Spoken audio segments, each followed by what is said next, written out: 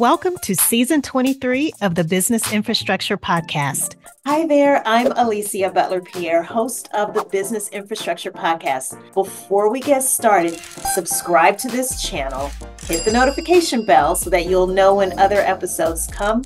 Welcome back to Season 23 of the Business Infrastructure Podcast, the show where we share operational tips, tactics, and strategies to help you cure any back office blues you might be experiencing. I'm Alicia Butler-Pierre, and we are at the midway point of our masterclass in growth strategies. At this point, we've talked about how to vet and validate your ideas for growth, how to create a strategic growth plan that includes validated ideas, and how to develop project plans to implement your company's growth strategy.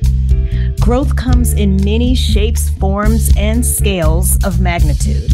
One way to grow is through partnerships, and that's what we're going to focus on next. This is episode 292. Karen Mills explains how to structure legal teaming agreements for strategic growth. Karen, I must tell you, I'm so excited about this episode. Ever since I met you many years ago, I've admired your legal acumen. And now here we are. You've not only agreed to come onto the show again, but you're also actively helping me and my company with forming some key partnerships. I can't wait for everyone else to hear why I say you're one of the most brilliant attorneys I've ever met. How are you today? I am doing well, thank you. I'm so glad to be here. Before we delve into the topic of teaming agreements, I'd like to share a little bit about your bio.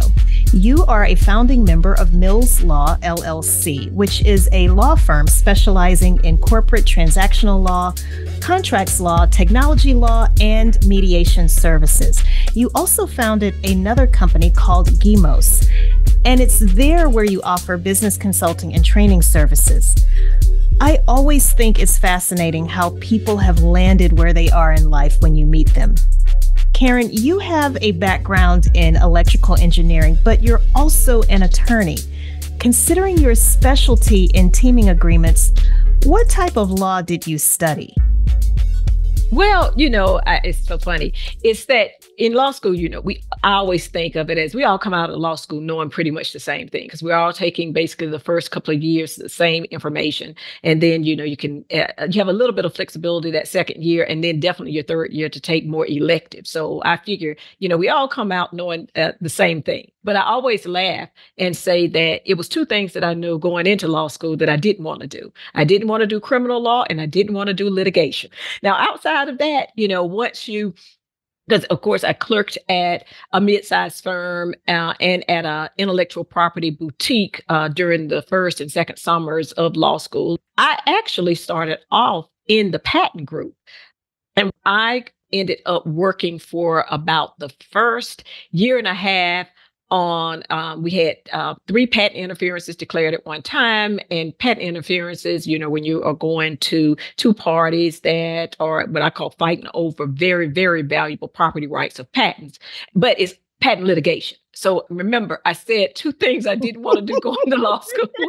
So when I got stuck doing that patent litigation for about a year and a half, I was so over it. So they moved me into corporate mergers and acquisitions. Well, that's how I started doing corporate transactional contracts and business law. When I moved into corporate mergers and acquisitions, I started understanding better, the financial decisions going behind why to pursue certain patents and doing certain things. So I ended up really liking the transactional aspect of things. I now like to help entrepreneurs and business owners. I help them form their entity, and I also will help them sell their entity as well.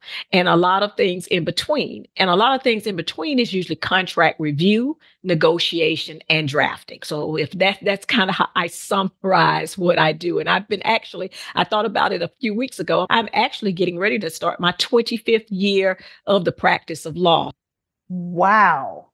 25 years. That's amazing. Well, congratulations. Thank you. Now, part of that 25-year journey as an attorney not only included your stint working for other law firms, but also starting your first firm, which ironically involved a partnership with another attorney. And since 2011, you opened your own firm. What I find interesting is your previous partnership. It's a great segue into the topic of teaming agreements, starting with mergers and acquisitions. It might surprise some listeners to know that mergers and acquisitions, or M&As, can happen between two small companies, right? That's correct. So what is a merger and acquisition, and how is it different from a teaming agreement? When you're talking about mergers and acquisitions, it's typically where you might have one entity that is interested in acquiring all of the assets, everything of another entity, or they may not necessarily want to acquire all aspects of it, maybe just certain funds. So, instead of where you have one entity, I'll take it and merge it in with another where it becomes part of that particular organization. It's only certain aspects or certain visions of it that particular buyer might be interested in. But when you're talking about teaming with other individuals or other entities, you're both running your own companies, and you jointly agree, to be able to manage or operate. You could operate a separate legal entity as well. Or you can have your company and the other individual has their company, and you're coming together and you are going to jointly produce a particular product or perform a particular service.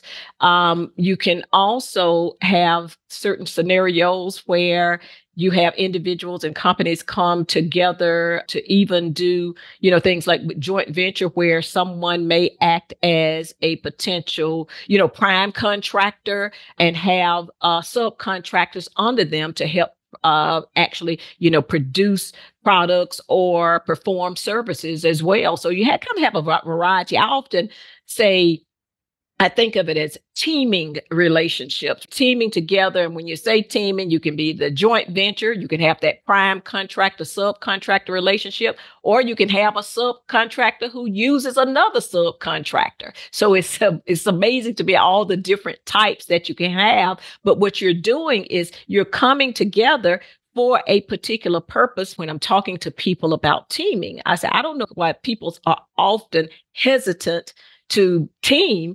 I would like to have a little sliver of a big pie rather than 100% of zero, which I might have if I try to do it by myself. Amen to that, Karen. In fact, I told my team that my word for this year, 2024, is partnerships. My philosophy is 10% of something is better than 100% of nothing. You can do more together than you can individually. Get your pride or ego out of the way and explore partnerships. That's exactly right. Karen, I'm sure there is someone listening who may be thinking, what do you call the actual contract when you find an entity that you want to partner or team with? Is it called a teaming agreement contract?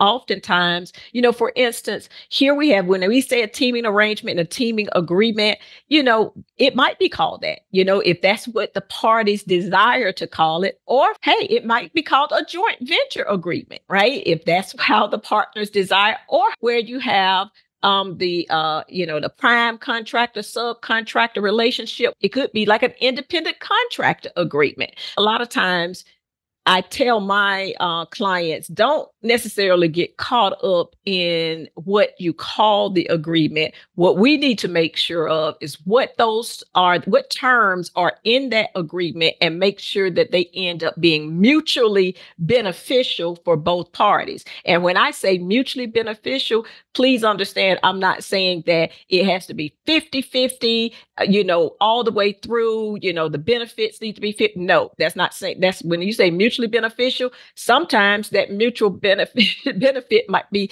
90% for one party, 10% of the other, but you are benefiting from it in some way, shape, form, or fashion. That's what our teaming agreement looks like here at Equilibria. We are partnering with other organizations that have relationships in the U.S. federal government and large corporate enterprise spaces that we don't have. When we submit proposals, they will act as the prime contractor, taking a management fee, and Equilibria will act as the subcontractor, getting the remainder of the fees. And it's taken a while to work through the mechanics of the contract. I know not all situations are the same, but Karen, can you explain the generic process for constructing a teaming agreement for your clients?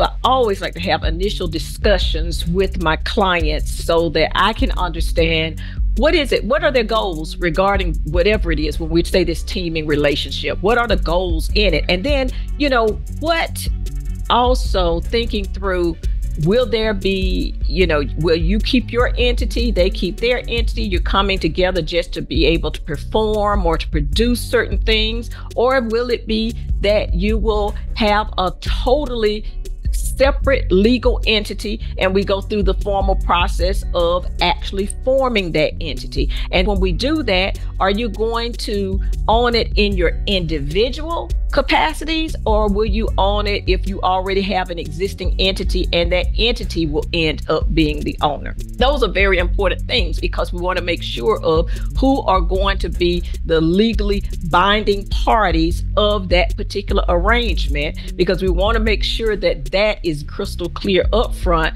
so that, everybody can be on one accord about it. And I often will tell my clients when they are doing this, make sure that you have had discussions with your business tax accountant regarding these matters, because, whenever you're talking about entity formation and even with these particular relationships, make sure your accountant is aware of this so that they can maybe give you some best practices and best strategies for how you would enter into this relationship so that it can be mutually beneficial for you tax-wise. Because, usually what we're talking about here are for-profit entities, and these for-profit entities are trying to make profit. And you want to make profit by trying to minimize your tax liabilities and other liabilities. So I think it's always so key to make sure that you talk with your business tax accountant and have them on board with what you're doing so that you can, have a good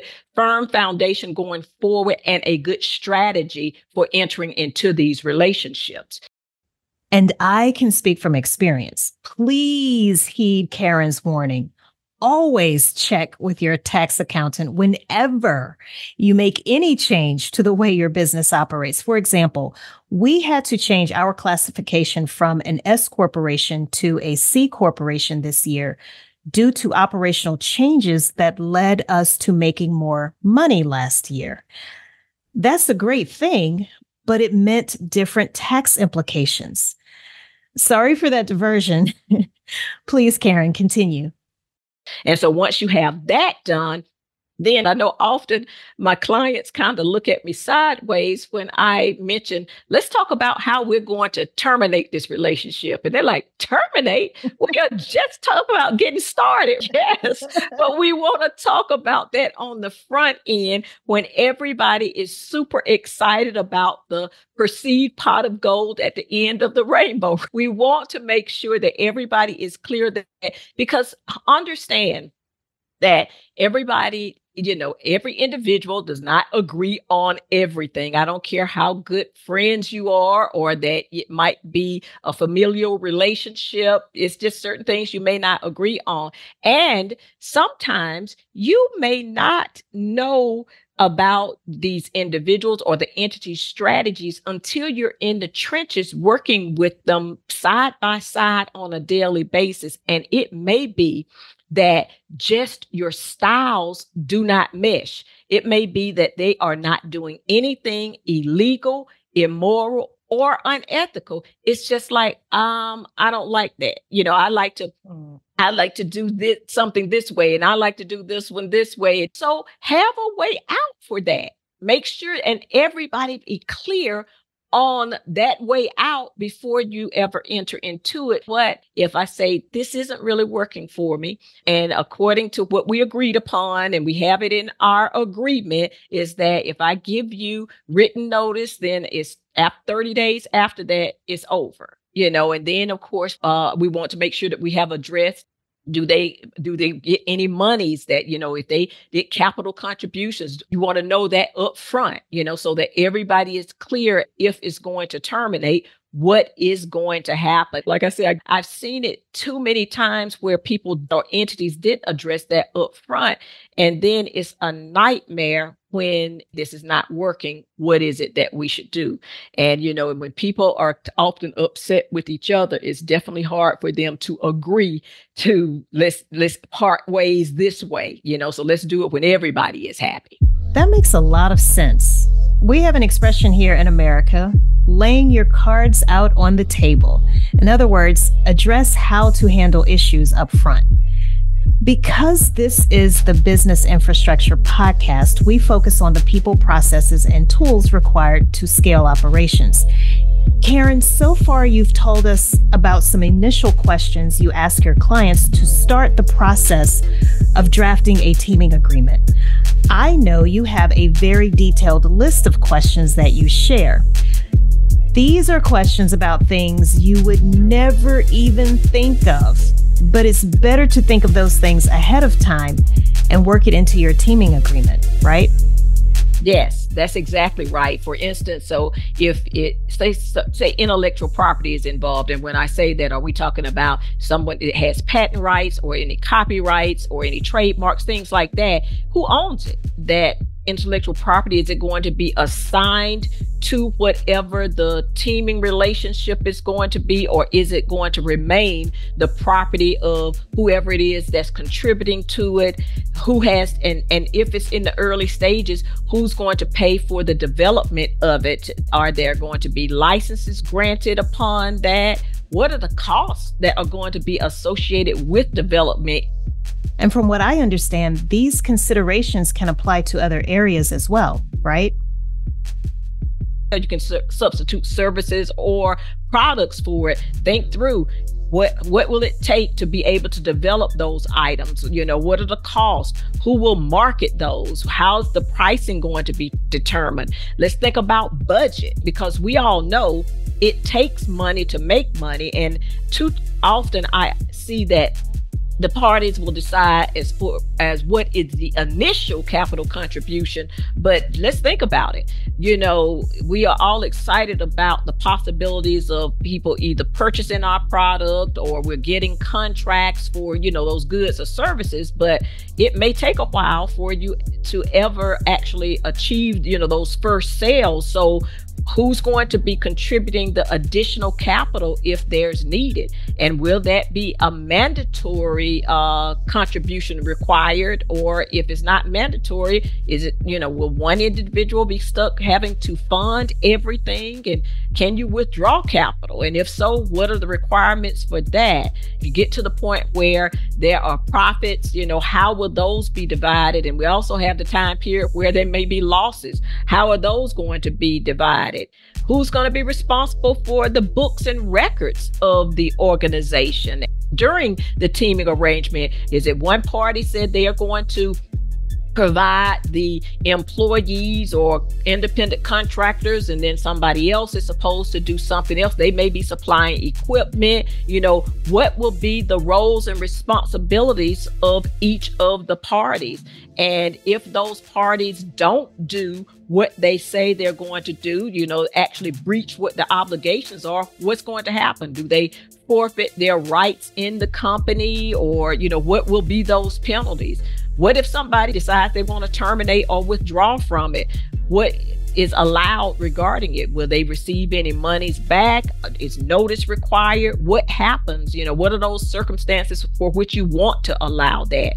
How about if someone decides, I want to sell my interest in the teaming arrangement? Well, do you want it to be such that the other party, the non-selling party, do they get a right of first refusal regarding that particular member's interest? Or what happens? What happens if people die or, become disabled? Let's think through what are some of those scenarios? What happens? Wow. This is what I alluded to earlier. There are so many things to consider. Karen, earlier you mentioned the protection of intellectual property. But what about the protection of confidential information? when you're in a teaming arrangement, typically you are going to be probably sharing some very confidential information regarding your pricing, your product, your clients, your vendors, your suppliers. They're getting exposed to your employees and your independent contractors. Are you going to make sure that you have restrictive covenants regarding non-competition as well as non-solicitations, that they won't be able to solicit your customers, your clients, or your employees? Think through those. What if there is a breach of a warranty or a particular obligation, and indemnification is going to be required but for your actions, now I'm being sued. So should I be indemnified for that because of your actions and all? Can people use subcontractors or not? And if so, would they need your permission in order to be able to do this? So, those just a few of the many things that you often think about when you are forming these particular relationships. It's clear that a solid teaming agreement requires much customization. Is it possible for people to go online to get a generic agreement? I don't hate on the concept of just pulling a form online. However, you need to make sure that you read that contract in its entirety. I mean, from every word, from beginning to end, because you really need to understand those terms and conditions, because each item, every word counts, and each of those provisions matter, and don't ever overlook things just like those provisions that are typically towards the end of the contract, where people say, a miscellaneous provisions or boilerplate. That might be one that has governing law. People might say, that doesn't matter. It's just whatever state. Well, let me tell you when it does matter, because if it is problematic and that litigation is required. Now, here you are, maybe you partnered up with and teamed with an organization or entity that's based out of California, and you let California law govern. Well, and then you're going to be subject to jurisdiction maybe in California. Well, now you're here in Georgia, so that means you're likely going to have to obtain California counsel and may have to appear there. So that means flights to California. So think through those provisions when you are in those early negotiation stages. What are the long-term effects of some of these things? They're not just words on paper, because these things can really impact your life, and they can be very time consuming. This has my head spinning. I don't want anyone to walk away from this interview being scared, because knowledge is power. If we circle back to your contract drafting process, once you've reviewed that robust list of questions you have with your clients, you then provide an initial draft of the contract. Again, from experience in working with you, I know that there can be several iterations of that contract based on further discussions. But once it's finalized, your client is free to send that contract to the other entity. Are there times when even more iterations to the contract may be required due to pushback from the other entity? Oh, yes, in a major way, because it depends on who I'm representing. If, we got company A and company B, and I'm representing company A, and company A has been charged with turning the initial draft of the document. And when you're going to submit it to, company B for review, well, I'm representing company A. So I'm going to make sure that all of the terms are typically going to be favorable to company A.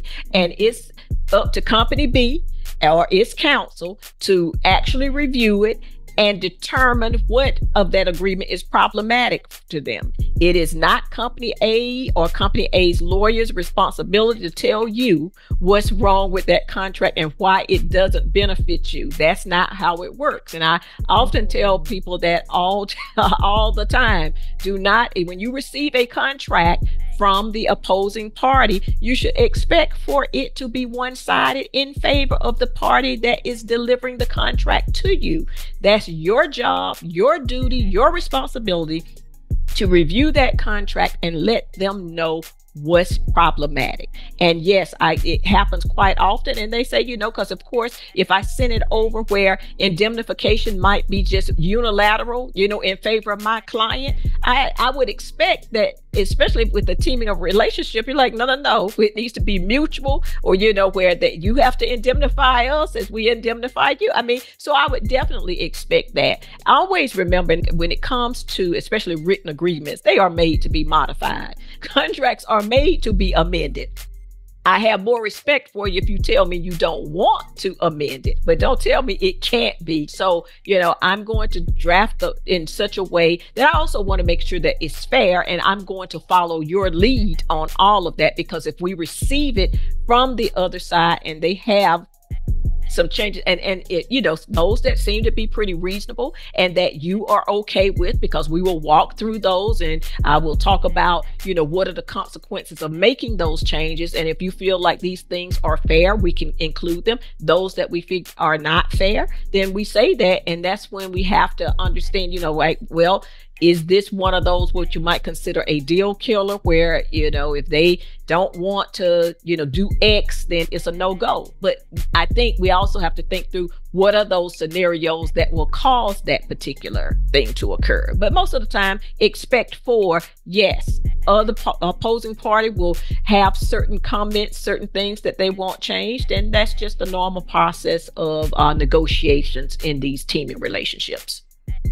At this point, we've covered the process element of business infrastructure. What about the people element? You mentioned working with a tax accountant and obviously an attorney like you, but what exactly should we look for in an attorney? What would be that person's title?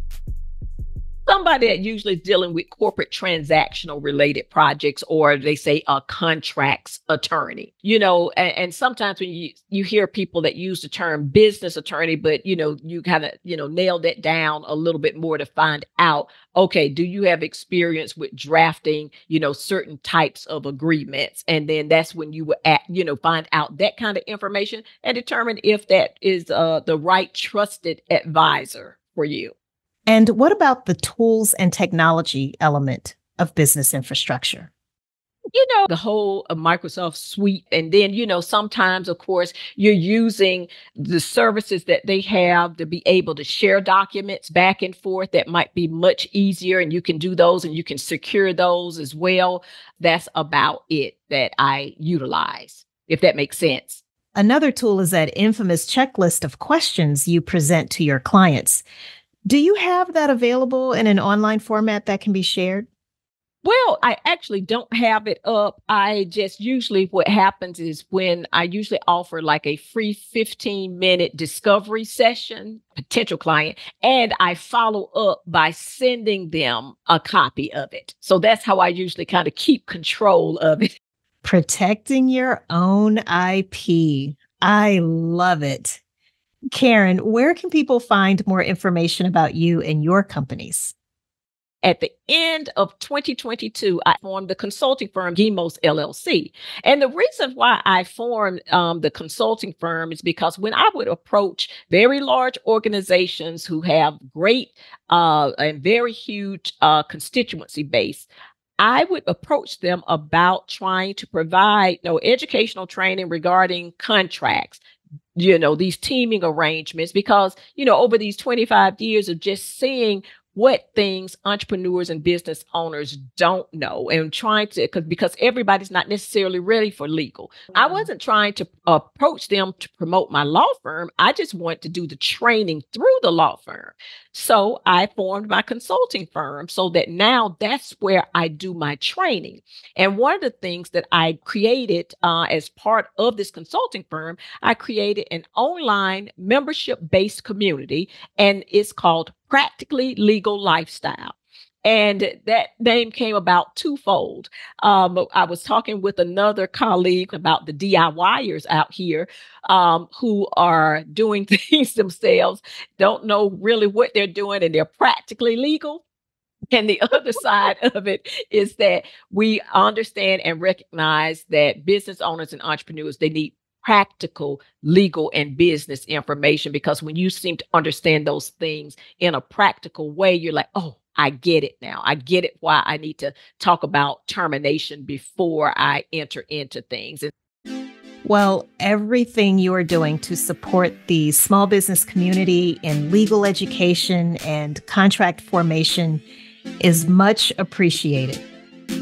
Karen, as we wrap up, do you have any final words of wisdom regarding teaming agreements and growth strategies? Okay, I would say a few things here.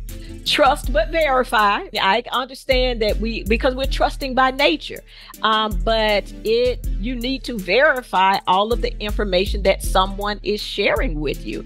And keep in mind, people of integrity and good character will never have a problem putting what they say in writing. So if ever you find an individual or entity that's hesitant to put what they're telling you verbally in writing, that ought to raise a red flag. And then finally, please understand, the courts are full of people who they were trusting of each other, right? But now they're in the midst of litigation. And, because things turn bad, and they typically turn bad very quickly.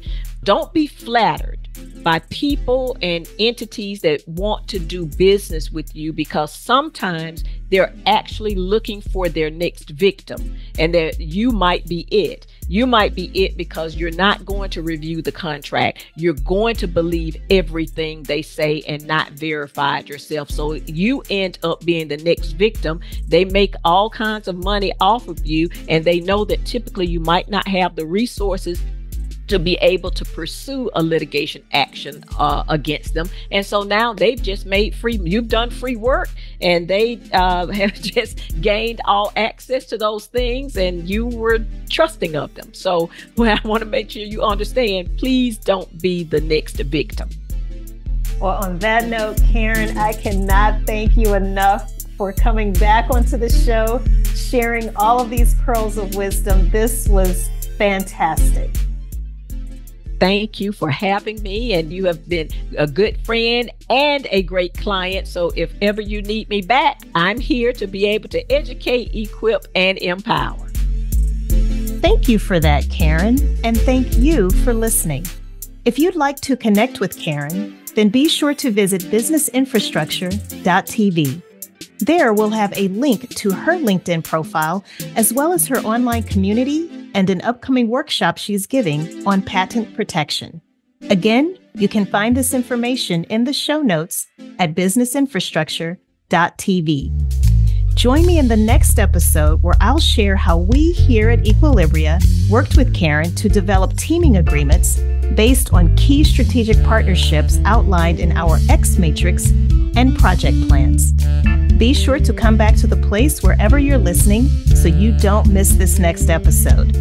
Until then, remember to stay focused and be encouraged. This entrepreneurial journey is a marathon and not a sprint. Make sure you subscribe, click the notification bell so that you don't miss when that episode drops, and I'll see you in that next video.